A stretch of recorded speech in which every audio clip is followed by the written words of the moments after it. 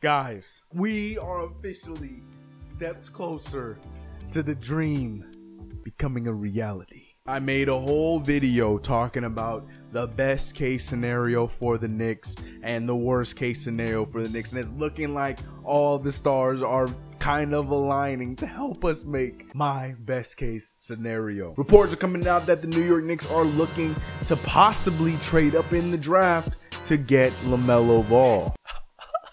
I'm all for it. You already know. It's not even a question at this point. And then now I'm also seeing reports that the Knicks are intrigued with Jalen Smith.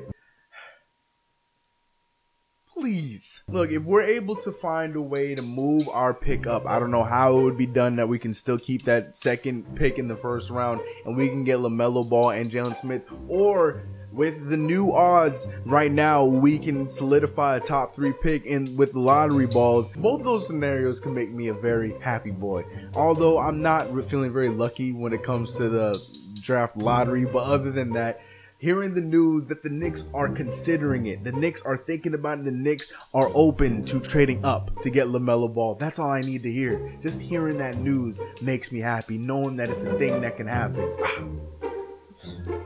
Oh boy.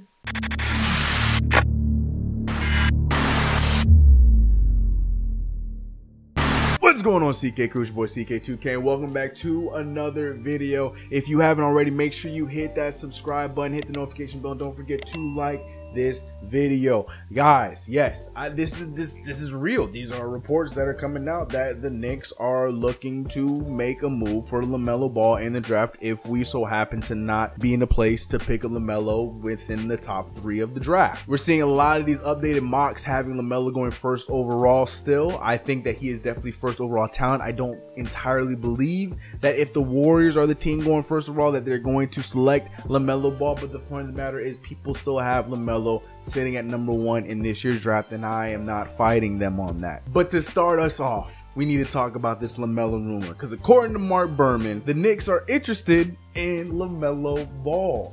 I mean, honestly, like, I think that's not a secret. We already knew that when they were talking about they want a transcendent point guard, they want a ball moving point guard, they want a scoring point, all that stuff was pretty much saying we want LaMelo Ball. So it's not a secret. It's just to hear the words and to see the report just makes me happy to see. Does that mean anything's gonna come of it? I don't know. Just the fact that we're open to trading up to make that pick is nice. I wholeheartedly believe it's gonna be a lot like the Zion Williamson situation.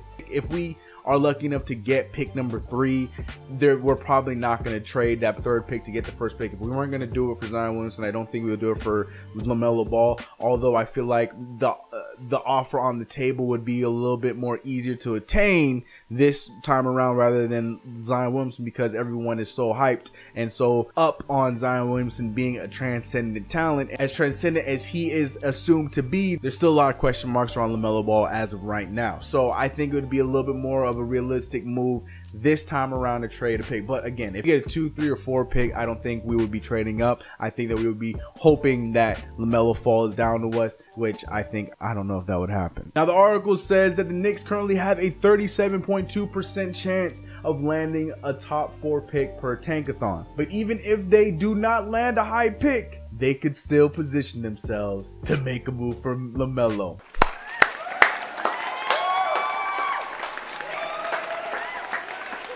That's the kind of stuff I like to see. It just makes so much sense to make a move right here for LaMelo Ball. I just feel like it's something we can do. I think if it only costs us this pick and then one of these Maverick picks to do it. It's not even a question, especially if we're lucky to get a 4th or 5th or even a 3rd pick. If it's something that we can consider, they don't mind moving it up so we can get LaMelo Ball early, and then the Warriors or whoever it is drop down just 2 picks to get him, I say do it. But again, this is no secret to nobody. You guys know that I am pulling and hoping that we get LaMelo Ball. I am not sitting here thinking that it's a done deal. I know the history. I know what's going to go on with the draft. I know the chances of us actually getting him might not happen because that's just how the draft works with the Knicks. But I gotta keep the hope alive. We need that point guard. We need that transcendent point guard. I know that there's excitement in next year's draft, but I feel like that could push us forward if we're able to get LaMelo Ball right now, because I do believe that LaMelo will be a next level transcendent talent. I really do. I really do. I am ready to take all the L's and all the bashing for the rest of my life if I'm wrong. But I know that I will not be wrong in this one. I feel confident in that choice. So just hearing that news, like, honestly, there's nothing else for me to say. Just the fact that the news is out there and that it's a thing that's being said and it's being written out in multiple articles that the Knicks are actually aware and they're looking to make that move. That's all I care about, because don't forget, we're the same team that missed out on going to scout anything that he did overseas in Australia. We were not there for any of those games. So I felt like the hope of us getting LaMelo Ball was just a long shot, and you know, it sounded good on the outside looking in, but the Knicks weren't really genuinely curious about LaMelo Ball. But hearing news like this, that's all I care about. But what do you guys feel like? Do you guys feel like trading up to get LaMelo Ball is stupid, makes no sense, we shouldn't do it? Or are you guys with me, hoping that this is something that actually happens? If I get a backcourt of LaMelo Ball and RJ Barrett, you can keep your little, there's no shooting, shut up. If I get a backcourt of LaMelo Ball and RJ Barrett, all these same people talking about, no shooting,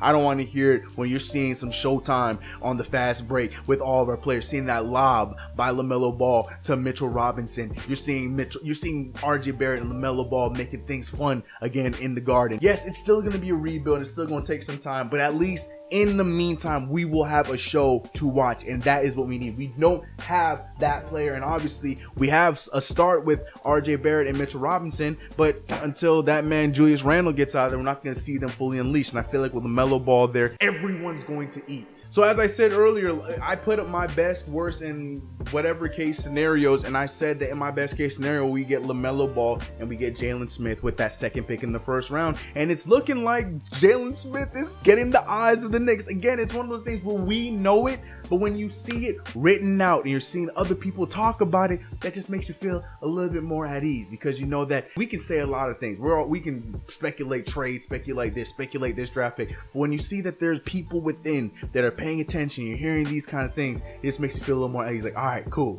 So they're thinking about it. All right. And to see this news that Jalen Smith is a possible thought for them to get in with a later pick in the first round, I'm all for it. Jalen Smith to me would be a fun talent. I feel like putting him next to Mitchell Robinson.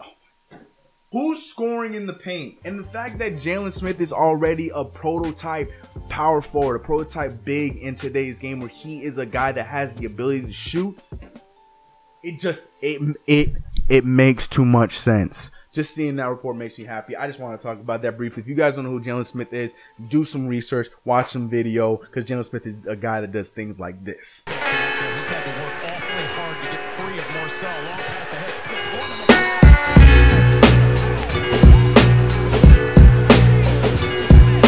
Alright, so after all that exciting stuff, let's talk about the stupidity. Next, let's talk about this LeBron James rumor. First of all, if you haven't heard me over on The Fumble, not a fan of it. I don't think it's real. I think that this is a conversation that doesn't even need to be presented. We know that LeBron James decided to tweet this during The Last Dance last Sunday, knowing exactly damn well what he was doing posting that tweet. Thanks for nothing, LeBron. And then also there was a photo that went up on IG on Make Knicks Great Again's IG account. And first of all, no beef with him. I got nothing against him, because like I said it then and I'll say it now. If it were me seeing this, I would be just as upset, especially if you don't know who the people are in there. I would be just as pissed off seeing that is something that's being talked about. But like I told you guys, told the people that were in that post, the context was me saying exactly what I'm saying right now. This is all a bunch of BS.